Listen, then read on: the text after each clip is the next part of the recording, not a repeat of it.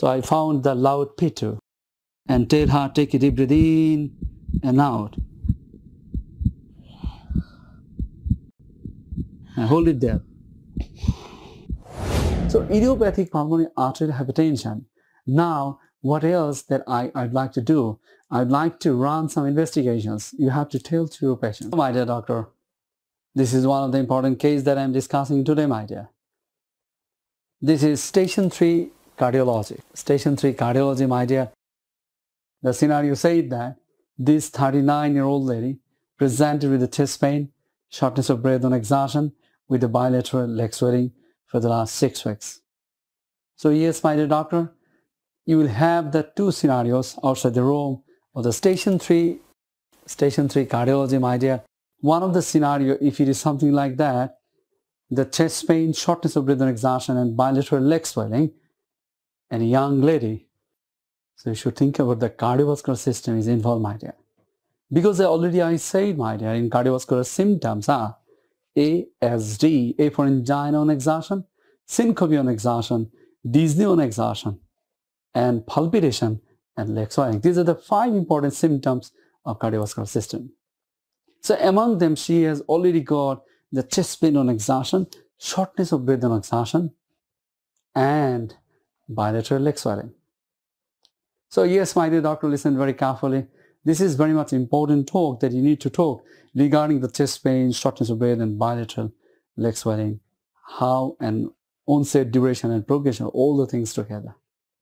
But my dear, listen very carefully what you need to do. The differential diagnosis that you need to think about, the cardiovascular system is involved here. So if you think about the bilateral leg swelling, the leg edema, so leg edema is nothing but the features of the right heart failure. The right heart failure means the R for raised JVP, H for hepatomegaly, and F for foot edema, my dear. These are the 3 important features of the right heart failure. And these right heart failure, because the leg edema is the right heart failure, the features, along with the cardiovascular symptoms that is consistent with the right heart failure. So now the question is, right heart failure is caused by, the most common cause of the right heart failure is a mitral stenosis, leading to pulmonary hypertension.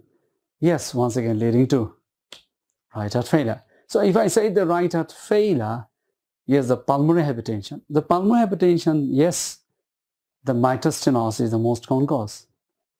So we need to exclude it first by having the mitral stenosis mama. And we need to examine and to get the findings of mitral stenosis mama, whether she has or not. First one. And the second one is the pulmonary hypertension, secondly caused by the chronic lung disease.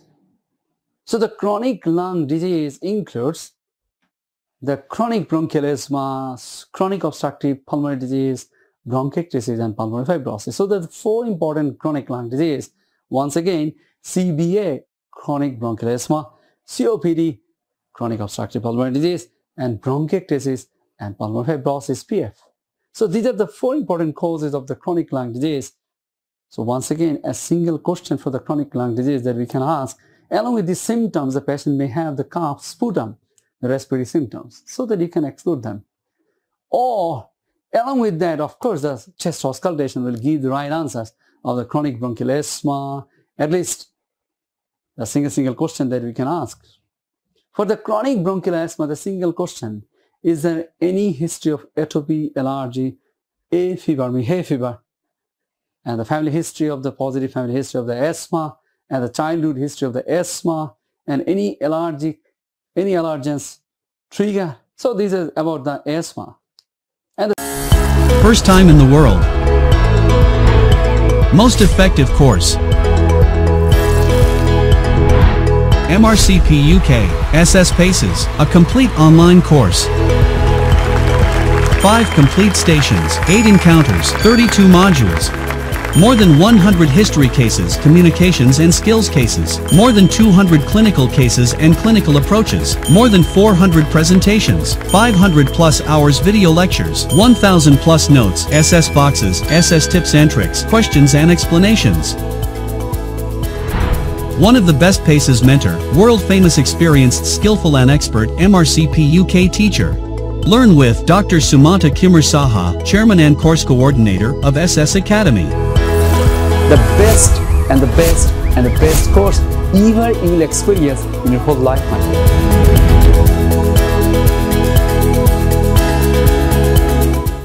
The COPD, the single history, the smoking, and then bronchiectasis is the sputum, profuse sputum, and last is the pulmonary fibrosis. So pulmonary fibrosis, that we have the long list of features, but at least the crackles that we are expecting. And bronchiectasis will have the crackles. So these are the findings that the chest auscultation findings are really necessary, along with the history part that you need to do. So what I say, the right heart failure, pulmonary hypertension, mitral stenosis, mama, and history of rheumatic fever, childhood. Secondly, the right heart failure, pulmonary hypertension due to the chronic lung disease. And thirdly, pulmonary hypertension, but secondary to chronic pulmonary embolism. So chronic pulmonary embolism, at least they may have the history of the DVT, the deep vein thrombosis, history of the unilateral painful leg swelling. Yes, we can think about it. And fourthly, yes, the idiopathic pulmonary arterial hypertension means the primary. If we found nothing, so that we can say the primary pulmonary hypertension. So yes, my dear doctor, what I said that the first diagnosis is the right heart failure due to the pulmonary hypertension. It may be primary, it may be secondary pulmonary hypertension. And secondly, that we can think about, yes, this may be the congestive cardiac failure due to ischemic heart disease, means ischemic cardiomyopathies, dilated cardiomyopathies, or maybe any cardiomyopathies, valvular heart disease, hypertensive heart disease, or maybe the arrhythmias. So means the heart disease itself. So these are the two important components in our hands. The lady has the chest pain, shortness of breath and exhaustion, and of course the bilateral leg swelling. So my dear, as I said, the station 5 is nothing but the examination. Station 5 equal to examination findings, my dear. You speak, you take the history, you talk too much, but the most important thing is the examination, my dear. So that's why you understood this, the cardiovascular system should be excluded, or cardiovascular system should be examined very, very well. Along with that, because of the chronic lung disease, then you need to examine the chronic lung disease, you need to examine the lungs as well. So you need to examine the heart and the lungs altogether. But our first differential diagnosis should be the idiopathic pulmonary arterial hypertension. What I say? Idiopathic pulmonary arterial hypertension is the first differential diagnosis. So we need to exclude all the pulmonary hypertension secondary to all the causes, and we need to exclude the other structural heart disease as well. So yes, my dear doctor, let's do it. So let's start. Let me start by examining heart. Now, and I'd like to show the examine heart and getting some of the important findings in our hands. So yes, my dear, the similar way, the station 1 and station 3, that you are doing all the procedures that you need to do, all the procedures here. So what you need to do, you need to wash your hands first, and of course, then you need to tell her, ma'am, I would like to examine your heart and lungs. So during this procedure, if you have any pain or discomfort, just let me know. I'll stop at that moment. So what you need to do for cardiovascular system examination, you need to start from the hands, my dear. That's really important. So this is a focused examination. I like to focus onto the hands for the pulse rhythm, my dear. That is very much important. So yes, with your hand check, and we'll feel the pulse. For 15 seconds of the pulse that you need to examine her.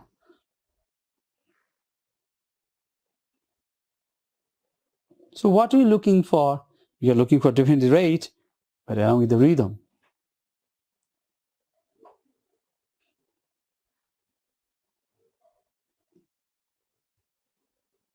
So I found the rate is 76 beats per minute, but she has got the regular rhythm. So yes, my dear doctor, I said it. If there is no irregular rhythm, so then you can think of it is low volume or high volume. And I found there is no low volume, not even high volume, according to the cardiovascular system examinations. So we can think about, yes, at least the valvular heart disease is not there. So irregular rhythm absent, low volume absent, high volume absent. So definitely the valvular heart disease is absent here. Means the pulmonary hypertension, second, the most common cause is of course the mitral stenosis is not there. You can understand. So from the pulse. Immediately after that, as I said, the right heart failure, we need to examine the JVP. So can you turn your head on the left side for me? So she has got a raised JVP. So see and you need to tell her, do you have any pain right at this moment in the legs? No. She doesn't have pain, not even tender, but she has a typical pitting edema. You see the pit? You see the pit? Pitting edema. So this is the pitting edema, you see? And this is the pitting edema. So yes, my dear doctor, immediately after that you found the right heart failure, the features. I have found that the raised JVP and also the foot edema. So diagnosis done the right heart failure. And now we need to examine the pulmonary hypertension, the PHT features. So the P for P2 loud and palpable is the P2 loud. H for heave, left personal heave, and T for tricuspid regurgitation, my dear. So yes, ideally what you need to do, you need to expose the full to examine the cardiovascular system. But here just I'm examining over the clothes to get the findings, my dear. You need to avoid it, but you need to do in the real exams to expose the lady to get the P2 loud. So I put on the right second intercostal space.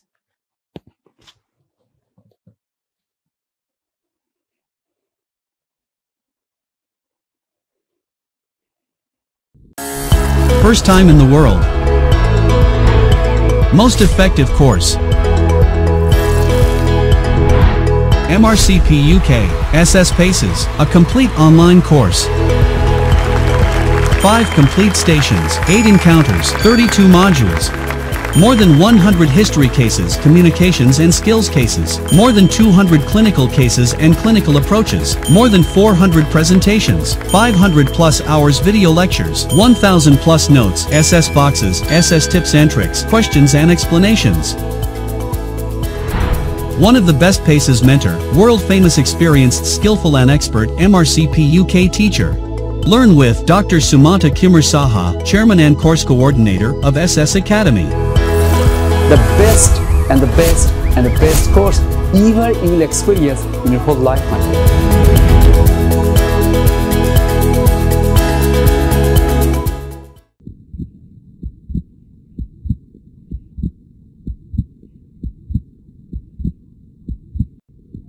So I found the loud P2. So this is the left second intercostal space to look for the P2 loud. So next to the P2, then you need to put your hands like this to feel the left personal heave. So this is heave is there, the left personal heave. You see that my hands are getting up. So there is a left personal heave. And put the stethoscope on the left fourth intercostal space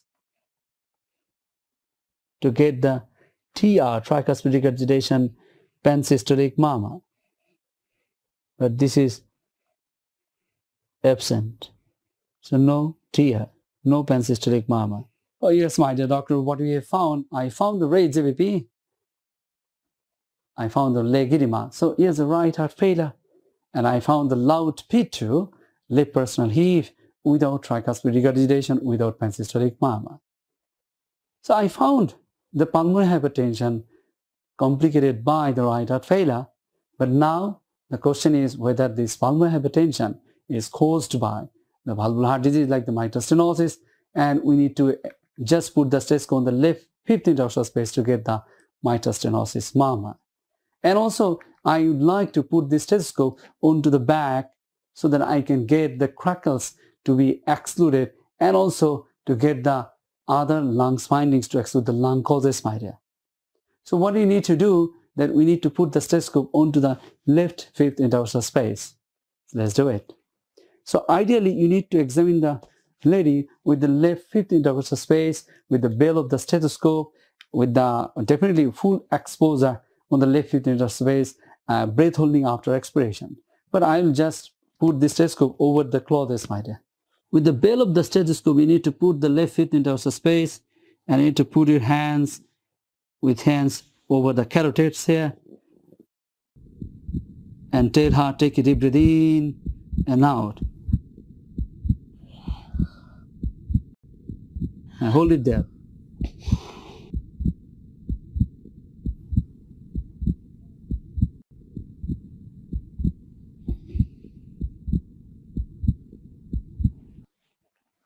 So the mitral stenosis murmur is not there. So we excluded the valvular heart disease, that is the mitral stenosis. Secondly, what is in our hands? There is a lungs, there is a chronic lung disease that has to be excluded. So chronic lung disease is a chronic bronchial asthma. What findings that we are expecting? We are expecting the polyphonic bronchi. And secondly, that the COPD, that we are expecting the vesicular with prolonged expiration with expiratory bronchi.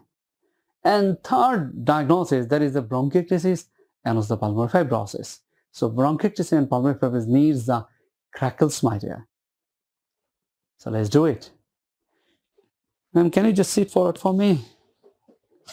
So you need to help her so that she can sit forward. And of course, you need to take the clothes up. Then you need to test them. Ma'am, can you take a deep breath in and out? Out. Once again. Once again. Once again.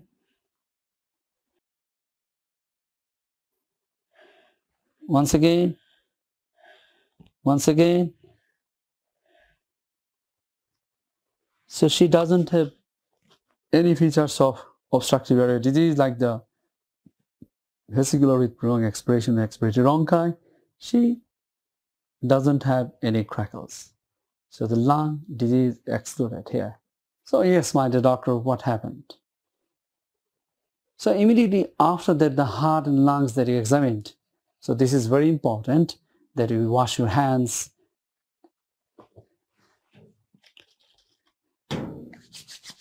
And you need to ask about her concern. So you need to ask her concern. She's concerned about actually why this is happening. You need to tell her the diagnosis and explain and the further management planning. So yes, my dear doctor, listen very carefully. The findings that we found in her case, we found the raised JVP and we found the leg edema. So we found the right heart failure.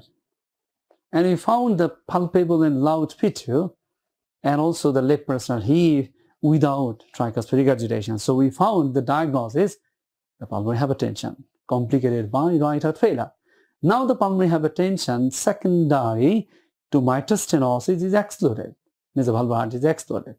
And secondly, the chronic lung disease is excluded, the absence of crackles and absence of obstructive airway disease that is evidenced by absence of vesicular with prolonged expiration, expiratory bronchi.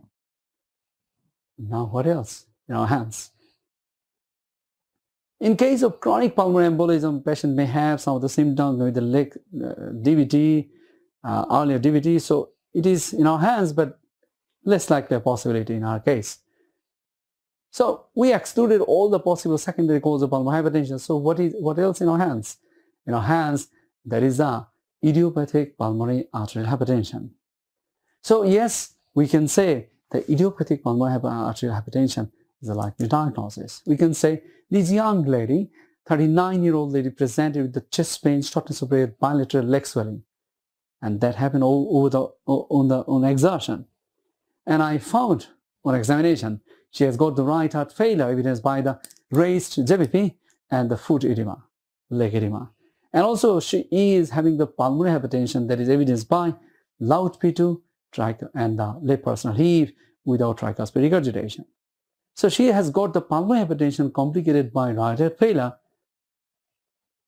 but without the evidence of the mitral stenosis, without the evidence of the chronic lung disease, without the evidence of chronic pulmonary embolism. So my clinical diagnosis, putting all them together, is idiopathic pulmonary arterial hypertension. First time in the world. Most effective course. MRCP UK PACES, a complete online course. 5 complete stations, 8 encounters, 32 modules. More than 100 history cases, communications and skills cases. More than 200 clinical cases and clinical approaches. More than 400 presentations. 500 plus hours video lectures. 1000 plus notes, SS boxes, SS tips and tricks, questions and explanations. One of the best PACES mentor, world-famous experienced, skillful and expert MRCP UK teacher.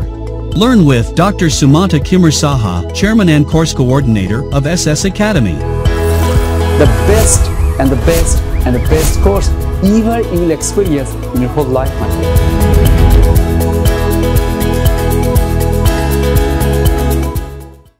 So idiopathic pulmonary arterial hypertension.